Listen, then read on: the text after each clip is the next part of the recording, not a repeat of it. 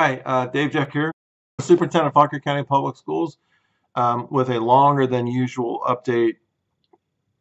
And I apologize for that, but lots of information has been provided recently from the state. And even this morning, this is my second recording of this.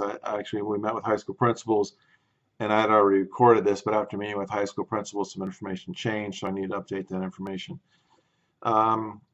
So this is longer than usual. I apologize for that, but I think you'll find it helpful. First and foremost,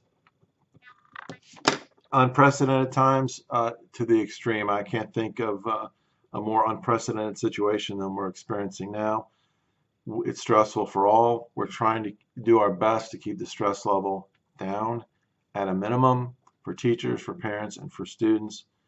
And that will continue to be our goal as we plan for continuity of instruction to begin, which really is the beginning of the fourth quarter on April 14th.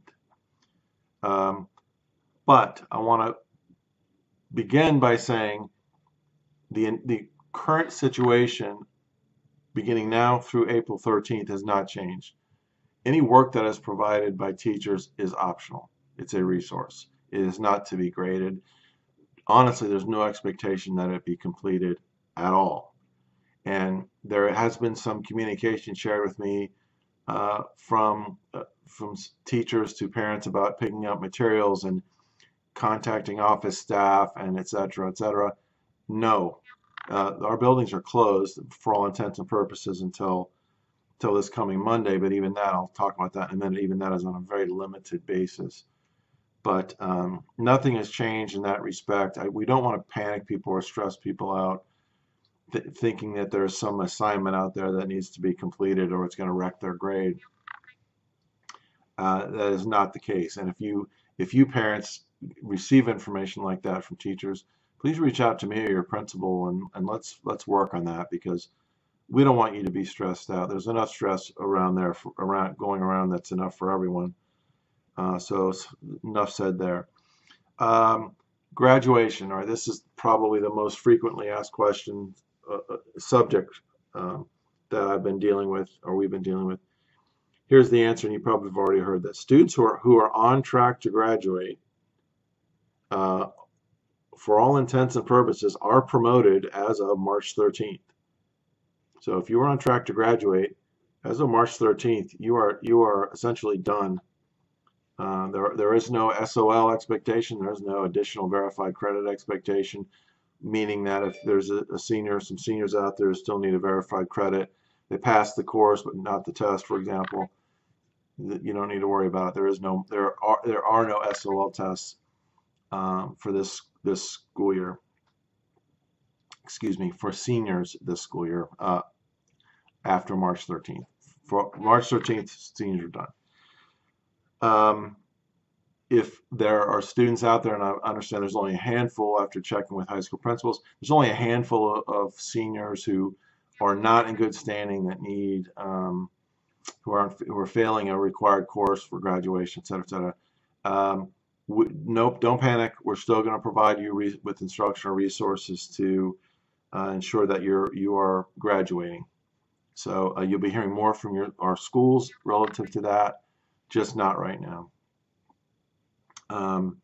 We're going to be providing as much flexibility as possible, and this is a message that's come down from the state superintendent, and he's used words like ease, easy, seamless, flexible, standardized, all those things that we ought to be doing as we prepare for continuing instruction. For example, we want to standardize, the objectives and content at each grade level and in each subject, so that school to school, teacher to teacher, subject to subject, we're doing the same things, and we're paring it down to just the required content. Does that mean that teachers can't do some cool stuff? They absolutely can. But as far as what we're encouraging and what we're expecting, it's ease of instruction, ease of delivery, continuity, standardized materials, et cetera, et cetera. So that's that. Seniors, I feel badly about a lot of things. I feel probably the worst about the situation with seniors, and to complete 98% of your schooling, and then get being dealt this really lousy hand right at the end is it really stinks, and I'm sorry. We're proud of you. We're sorry that the prom thing clearly is off the table. We did have a meeting this morning at 9 with high school principals to talk to them about um, graduation ceremonies and the awarding of diplomas, etc. And we're going to be providing information along those lines. But the fact is, I mean, the high school principals believe that we should be having a meaningful exercise graduation ceremony at some point, perhaps in the summer or even into early fall. But we can't commit to that because we don't know how much longer this mess is going to continue. So we can't answer that question. So stay tuned. We'll be providing more information. There is no good answer. There is no, hey, there is no such thing. It's whatever it is, it's going to require flexibility. It means that some folks might be excluded. For example, I know we have kids who are, they're enlisted. They're set to report to boot camp in June. What do we do for them? It's tough. It's really tough. But we'll be providing information soon about what will be happening there. All right. April 14th essentially starts the beginning of the fourth quarter for Fauquier County Public Schools. It will be a shortened term. It will be our fourth quarter term. I'm going to read from my notes here so I don't mess anything up. But before I start reading, I did want to mention this. God bless our teachers for providing information to families and on an ongoing basis, but it is overwhelming, and we've shared this with principals, and we're asking them to share with their teachers. It is overwhelming for parents to receive 4, 5, 6 emails from various teachers in a day's time about a variety of subjects. It's overwhelming, and we don't want to overwhelm parents and students. We don't want to do that. So we're working with principals to sort of standardize communication so that parents aren't overwhelmed with correspondence from teachers, because the fact is it's March 27th. Clearly, the 14th is an important date as far as starting the fourth term, but until then, we're status quo. We need to limit communication so folks aren't overwhelmed. That does not mean that you as a parent can't email a teacher, me, a principal, whatever, and request information. That's not what I'm talking about. I'm talking about dumping information into laps of parents. It can be very overwhelming, and we do not want that. So enough said there. But as we move forward, we are anticipating providing a framework. It will be coming soon about what instruction will look like. I get this question: is it going to be all online instruction? I don't think so. I don't want to go there because I know that for some of our families that creates a real barrier. But I would guess that an online component will be embedded in each subject, in each grade level, et cetera, et cetera. But the point is that we want to make it flexible because everyone's in it. I've already heard from parents who are saying, if you're planning on providing instruction during the day, online or whatever, my wife and I work, we're not going to be able to monitor what our child does and doesn't do for our schoolwork. Please don't let that distract you or stress you out. We're going to provide a flexible framework, and we're going to do whatever we can to provide you with the resources you need. Now, along those lines, we sent a survey out last night to parents to try to determine what your needs are as far as devices and connectivity, for example. What the state superintendent has said is if you're planning to provide majority of your instruction online, then you got to make sure that every student in your school division has the device they need and connectivity. So that's easier said than done, obviously, but we're going to work towards that. And the starting point for that is the survey to find out what folks' needs are. The devices part is manageable. The connectivity part is much more difficult. We have Khajiit units, which are portable hotspots that we can give to parents, but they're only going to work if you have good cell service. If you don't have good cell service, then the hotspots don't work. I live in Orleans, for example. I have lousy cell service and internet. I tried to live stream the BOS meeting last night, and that was an exercise in futility. I just couldn't do it. So those hotspots, we'll have a finite number of those available to parents. We just need to know how many we need. Another thing we're doing is equipping buses, about 10 buses, with sort of high-powered hotspots that can be parked in various parts of the county. And then folks can pull up to them and use the internet, use the signal from the buses. But information will be coming out about that.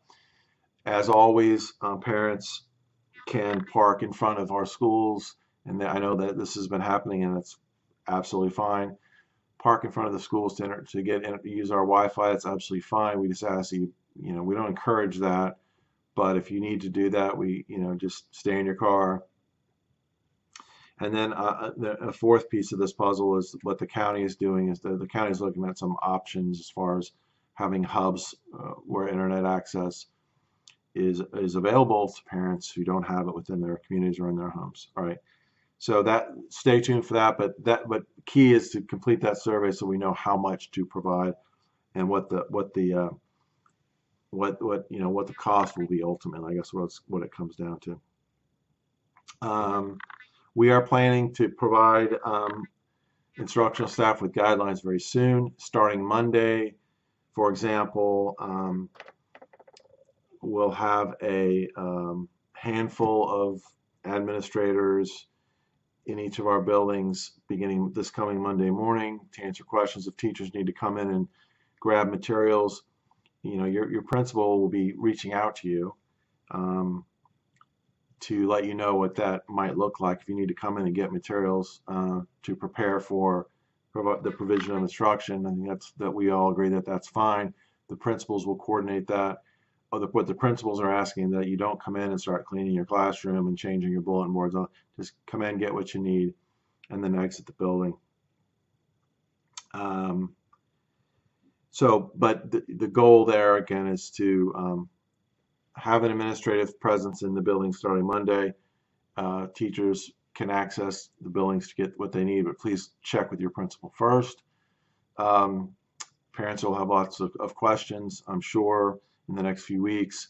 We want to be able to have folks a voice that you can actually talk to within each of the buildings. So that'll begin Monday.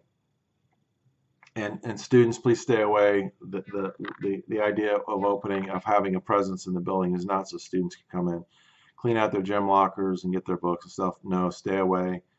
That's something that we're going to have to address later on. For right now, you stay at home.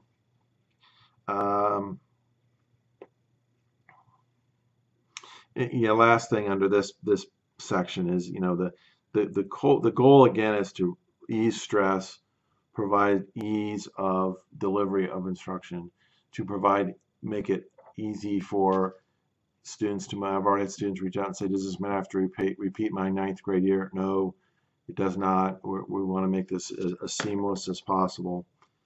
So stay tuned for more information there, but we want to limit stress. That's a key goal for us. So last but not least, when we want to, with the principals going back into buildings, it's not ideal, and we want to limit people moving in and out of our buildings, particularly right now. But if there's an emergency, and when I mean emergency, I mean my child has left his medication, it's in the nurse's station, can we come and get it? Yeah, I know that that's already occurred, but if something like that pops up, then reach out to your child's school beginning Monday. And same with you teachers, but I suspect teachers, you're going to be hearing from your principal anyway. Uh, and I think that's really about it. It's 15-minute update, but and anytime you provide new information, it creates more questions. And so I would ask you to continue to refer to the FAQ document, which is located at www.fcps1.org/COVID-19. That's regularly updated. Just check that out. But if you have pressing questions, of course, you can ask, and we will certainly answer. And it's really about it. Please stay safe. Hopefully, I've not missed any really important pieces of information.